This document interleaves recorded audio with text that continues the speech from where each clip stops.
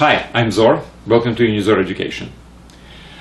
This lecture begins the topic of theory of probabilities. I will try to explain certain aspects of the theory of probabilities, not on the very mathematically rigorous level, but on a level I believe sufficient to understand what actually probability is, how to calculate certain probabilities, and how to deal with the problems. Alright, well, everybody knows what probability is, right? I mean, you flip the coin and everybody can say that, okay, the probability of the tails and heads actually is 1/2 or 50%. Well, yes and no.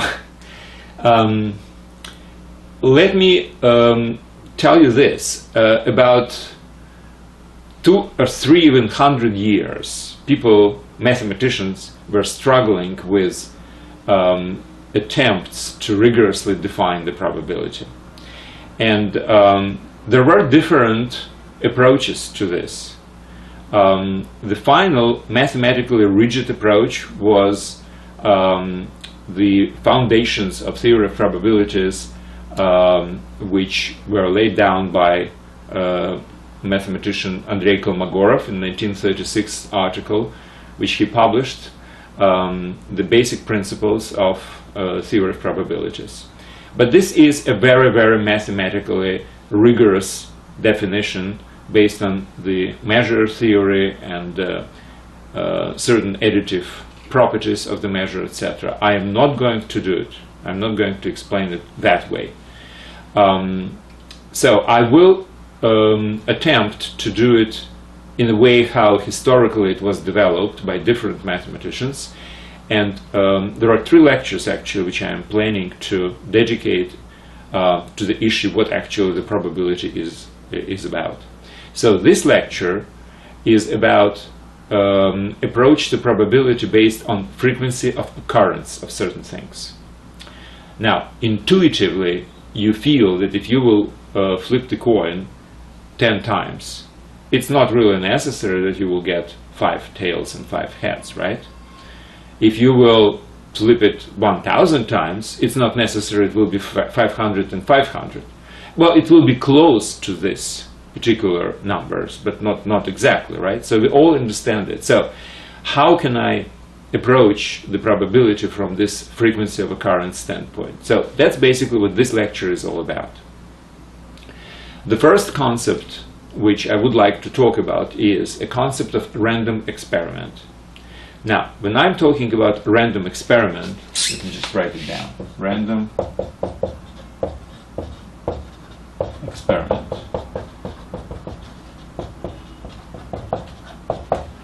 So, when I'm talking about random experiment, I'm talking about certain experiment which can be repeated any number of times, 10, 1,000, million, billion, whatever. I'm also very much concerned about this particular experiment being conducted under the same conditions again and again and again. So all these billions of experiments with flipping the coin must actually obey this rule. It should be the same conditions of this experiment. I mean, it should be on the planet Earth, it should be a proper, I don't know, barometrical pressure. The person who is flipping the coin is not really intentionally trying to do certain tricks or whatever else. So, the repeatability and similarity of conditions of random experiments. And what's also important, obviously, is that experiment can result in different outcomes. So, there are certain deterministic experiments. I don't know, you just lift, for instance, some kind of weight, and then you let it go, and it will drop down, and you will probably be able to calculate the speed and the place actually where it will fall down, etc. This is deterministic experiment. Flipping the coin is not. So there are certain different results of this experiment. So any kind of a result can actually be called an event. So we will talk about certain events. Now, back to, I don't know, some kind of experiment. Let's consider you're dealing the deck of cards in bridge. You say you have 52 cards in the deck. You deal among 4 people, 4 players equally. So everyone has 13 cards. And among 13 cards, I know there are 4 aces. So event which I'm interested in might be that each of these 4 players has exactly 1 ace. I'm not specifying which one, but 1 for each. This is an event. Now, our experiment is shuffling the deck of cards and dealing it among the 4 players, right? So that's an experiment. What makes this experiment repeatable? Well, there is nothing which restricts us. We are just, shuffling and dealing, shuffling and dealing. If we are not again playing some kind of tricks with cards, we're just normally shuffling the cards, or maybe putting the cards in some shuffling machine and then deal. So that actually makes our experiments, our random experiments, similar in the sense of conditions they are provided under. So now, if I will repeat this experiment a certain number of times, I will or will not have my event happened, occurred. So either these 4 players have each one ace, or they don't. Now, if I will conduct this experiment again and again, and I will calculate the frequency of this particular event. So out of 1,000, for instance, experiments, certain number of these dealings were with 4 people having 4 aces, 1 each, and certain others did not. Now, out of conducting another 1,000 experiment, I will have some other number of situations when 4 people have an ace each. So I can always calculate the frequency of occurring this particular event. Now, and here is an assumption. So let's assume that as the number of experiments is increasing to infinity, the frequency, which is number of times this particular event occurred, divided by the total number of experiments, is actually tending towards certain number. Now, our experience shows that if conditions are, as I was explaining, so it's a repeatable random experiments under the same conditions, we do it again and again and again. So our experience shows that the frequency of this particular event, or any other, or not other, but many other events, actually tends to a certain number. This is an assumption. If that is the case, then I can call this particular number the limit of the frequency of occurring of this particular event. I can call it the probability of this event. Now, other examples, well, obviously the coin. Another example is a dice, for instance. You are throwing the dice, and an experiment which you can actually think about is the number on the top is even, which means 2 or 4 or 6, right? There are 6 numbers. So 1 and 3 and 5 are no good. If the dice falls one of these numbers up, that's not occurrence of our event. But if it's 2 or 4 or 6, it's occurrence. Well, I can calculate basically the frequency if I am throwing the dice again and again, and as this particular process continues to infinity, my frequency will be tending to certain limit, and that limit should actually be called the probability of this particular event. So this is how I introduce the probability. It's the limit of a frequency of occurrence of certain event, if this limit exists. As the number of experiments goes to infinity, again under the same conditions, so everything is the same from one random experiment to another. Okay, I have certain plan here. So, okay, another interesting concept which I will probably assume always, these random experiments are independent. So not only I am going with the same experiments again and again and again, I'm also stating that the results of the previous experiment should not really be in any way affecting the next experiment. And let me give you an example. For instance, to throw the dice, you have some kind of glass, let's say. You put the dice in, you are shaking it, and then you're throwing it away. So that's one way of doing it. Another is you throw away the dice by hand, but you don't really shake it. You take the dice as it fell, whatever the side up, and without changing the position, you are throwing it again with the same effort.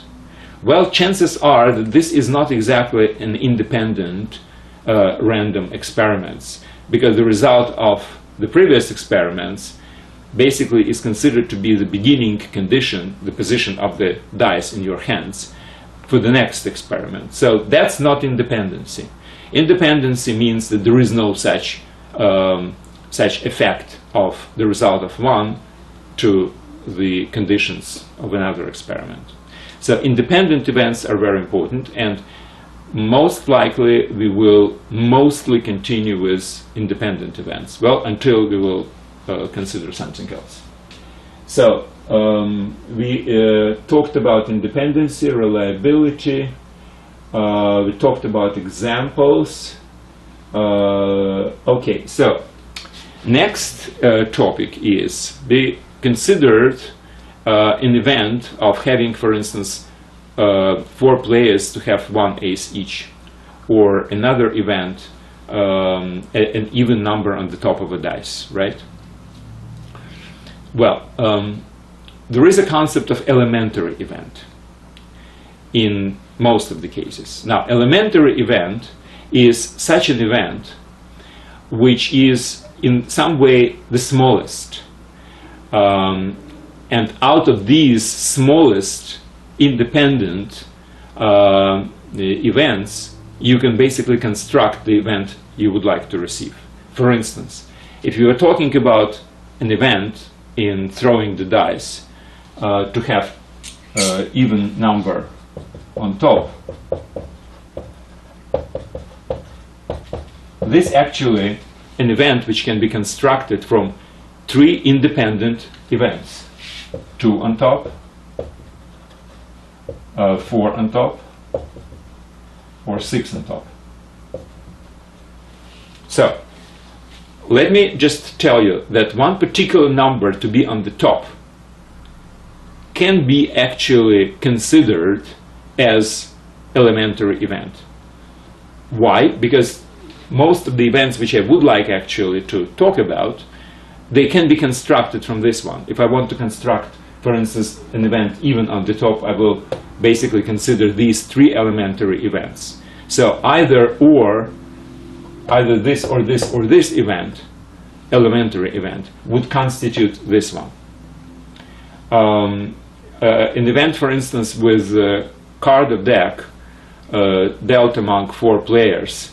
Well, any individual distribution of 52 cards among 4 players, 13 each, actually can be considered as such an independent elementary event.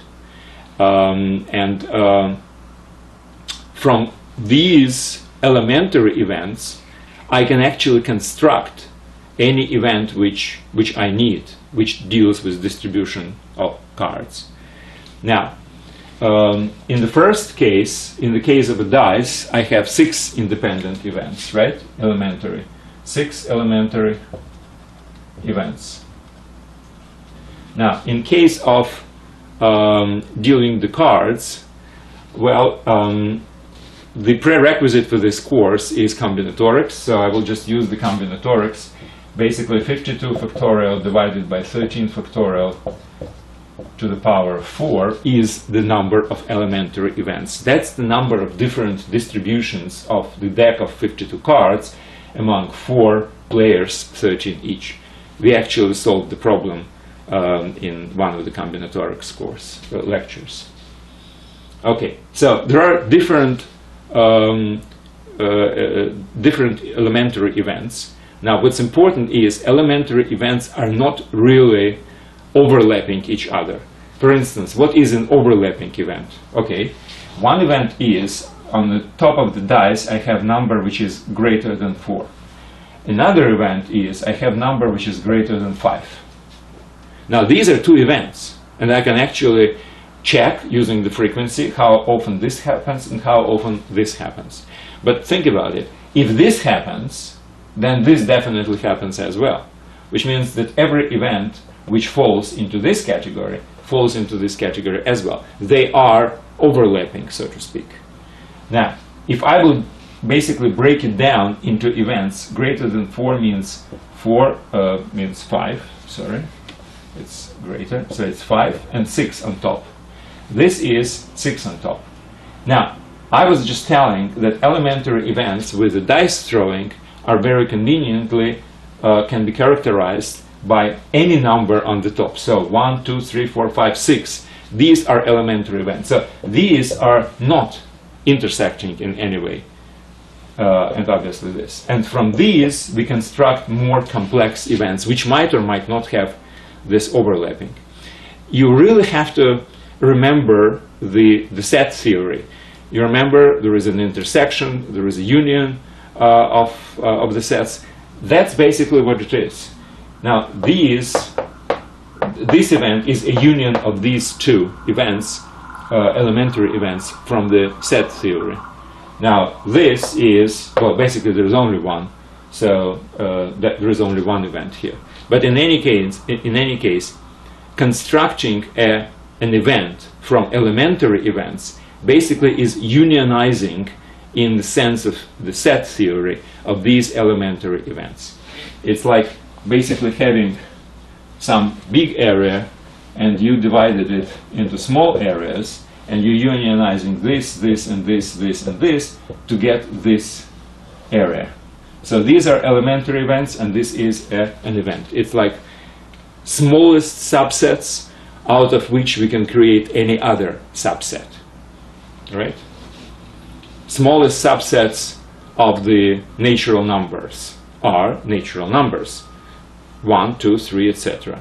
Now, if I want numbers, natural numbers which are from 5 to 7, that's the union of 5, 6, and 7, right? So basically that's what it is.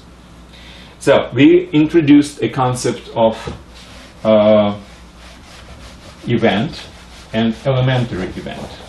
So let me write down these two words. So we have random experiment, we have independence, independent experiment. We have event and we have elementary event.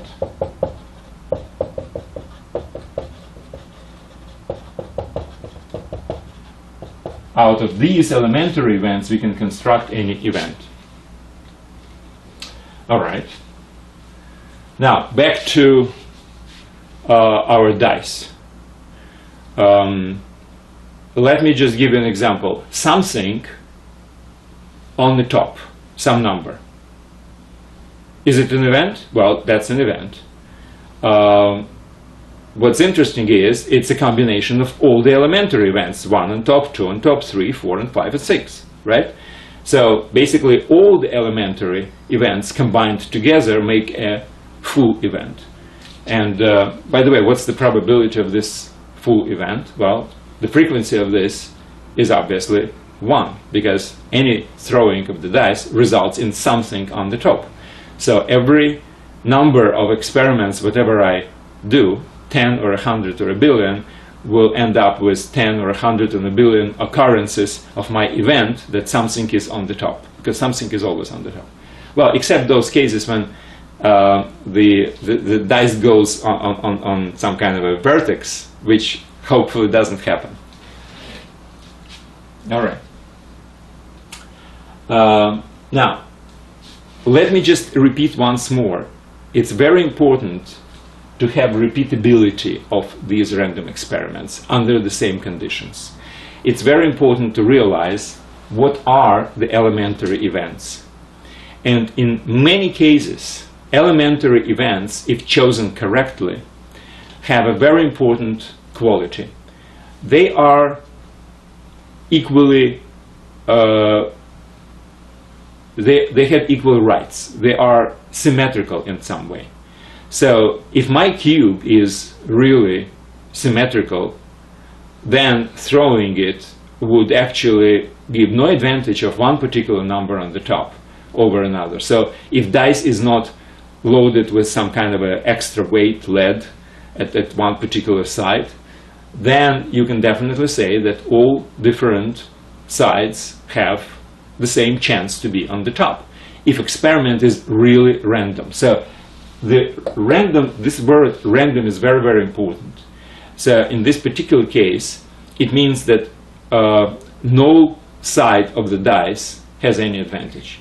In case of dealing the deck of cards, what's important is that any set of 13 cards for one particular person, for a player, is equally probable as any other. So occurrence of every elementary event is really the same as any other, the frequency of occurrence. What does it mean? It's very important actually.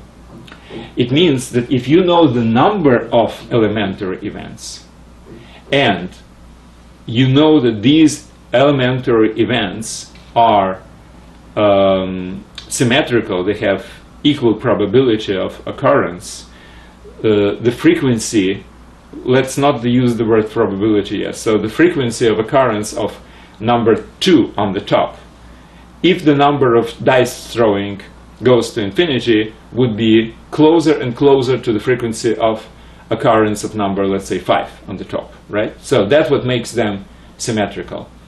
The frequency of 2 and frequency of 5 and frequency of 6 and any other number from 1 to 6 will be tending to exactly the same number. And since the total probability is always 1, we are talking about frequency, so it's number of occurrence divided by total number of experiments. So if you will combine all these elementary events, they don't intersect with each other, right? So the combination of them must always be equal to 1.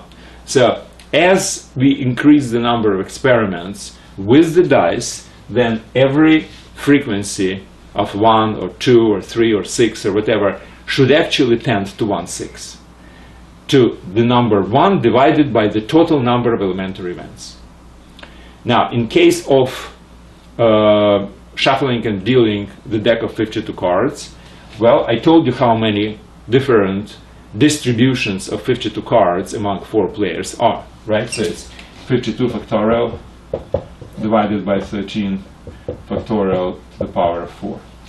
So the probability of each particular distribution of 52 cards among 4 players would be inverse, which is 13 factorial to the power of 4 divided by 52 factorial. That's the probability of each particular distribution. Now, since we can always find out how to construct any event from the elementary events, we can always add the probability of each elementary event from which our event occurs, and that would be the probability of the event. So if we are looking about even number on the top of the dice, even number is 2, 4, or 6, right? So it's 3 different elementary events out of how many? Out of 6, right? So 2 has the probability of 1/6, 4 has a probability of 1/6, and 6 has a probability of 1/6. So if I need 2 or 4 or 6 on the top, then I'm adding these probabilities and I will get 3, 6, or 1/2. So by introducing symmetrical elementary events and understanding how from these elementary events any other event which we are interested in can be constructed, leads to the probability of that particular event through the calculations. Okay.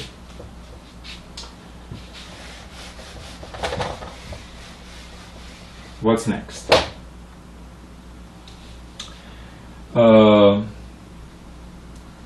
Okay. Now I would like actually to give you two examples of how this mechanism is working. So example number one, I have two dice and I'm throwing two dice together. I'm interested in the event at least one dice has greater than 4 on top. That's an event, right? If I'm throwing two dice, I'm interested in a combination when at least one of them has a greater than 4 number. How can I calculate this probability based on whatever I know by now? Well, as I was saying before, we have to understand what are our elementary events from which we can construct our event. And the elementary events we are talking about must be, well, in some way symmetrical, so we can very easily determine the probability of each one of them. So what's the elementary event when I'm throwing two dice? Well, it's a combination of two numbers where each of them from 1 to 6.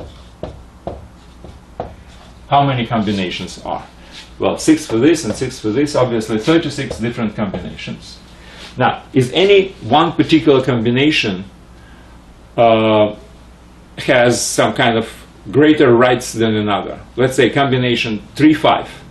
Now, is the combination 3-5 is supposed to occur more frequently than the combination, I don't know, 2-1? No, answer is no. All these combinations, I have chosen specifically these combinations in such a way that they are really symmetrical. So any two numbers, and if the dice are made of solid without any kind of extra weights on any side, then the probability would be the same for every elementary events, and I have 36 different elementary events, so each one of them has the probability of 1/36, right? So the probability of, let's say 1/4 is equal to 1/36. The probability of 2/2, 1/36, or any other combination of two numbers. Okay, that's good. So we know our experiment, we're throwing the dice unlimited number of times, again and again and again. We know that the frequency of occurring of any two numbers is approaching 1/36 as the number of experiments goes to infinity. That's a reasonable assumption, which basically is derived from the symmetrical of our experiment, right? So now let's go back to our event. At least one of these two dice has greater than 4 on top. Well, we can actually calculate how many elementary events are supposed to construct this one. Well, let's just think about it. At least one of them greater than 4. So let's. I have actually two different ways to calculate. The way number one. Now, what does it mean that one of them? So the first one should be either 5 or 6, right? Now the second one can be 1, 2, 3, 4, 5, 6, and this one 1, 2, 3, 4, 5, 6. So these are the combinations, and these are combinations. Or maybe it's the second dice has 5 or 6, right? So we have first dice can be anything, and the second should be 5, or 1, 2, 3, 4, 5, 6, and 6. Now, these are 6 combinations, and 6 combinations, and 6 and 6, it's 24.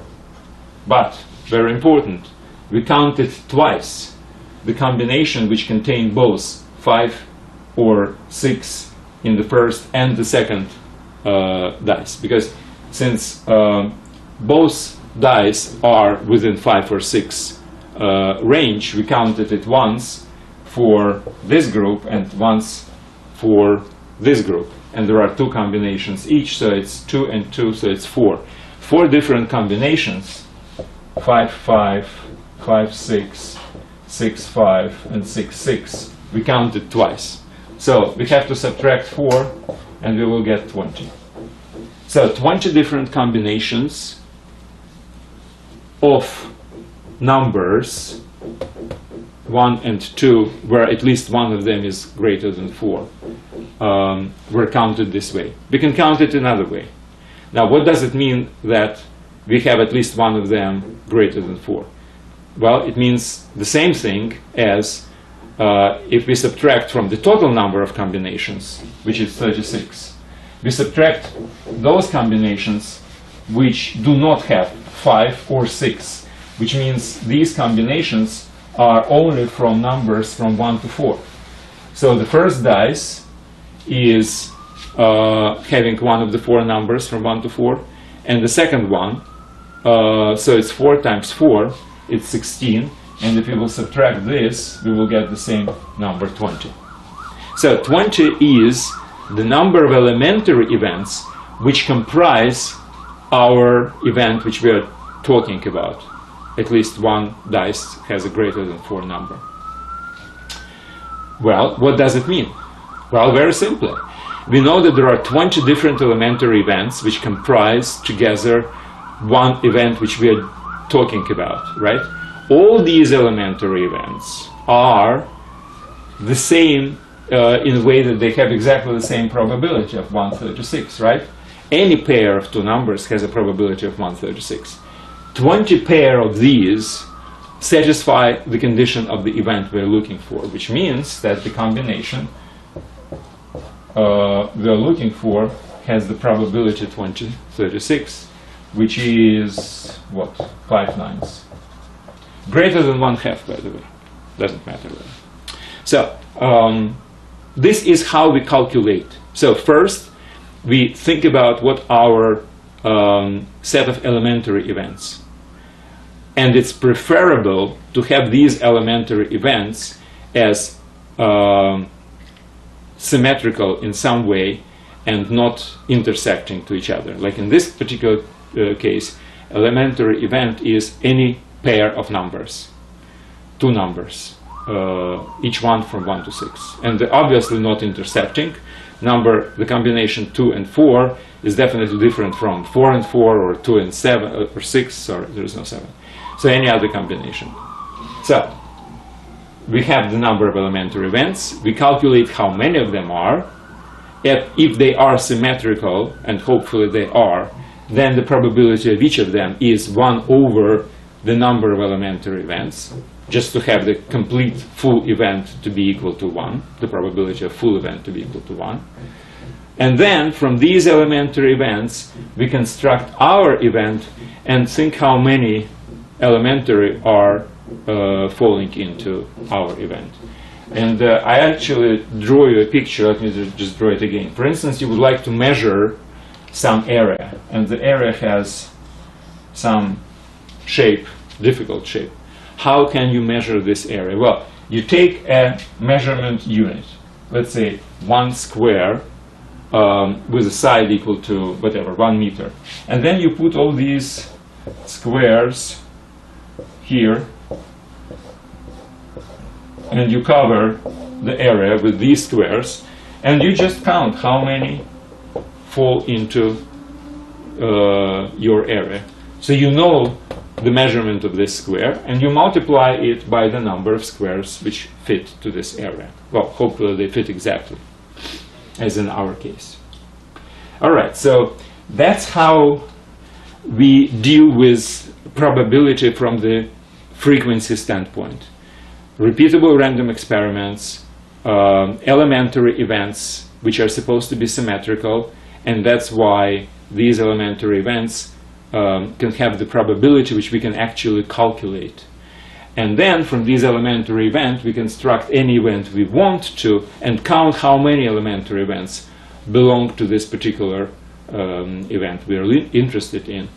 And that's how we calculate its probability. Now, I would like to complete this lecture with a very interesting example, which is actually a wrong example. Sometimes people are saying, well, the probability of the next earthquake is like 90%, or the probability of the flood in New York, which is similar to the Sandy hurricane flood, is whatever number of. They put some kind of a numerical characteristic on this.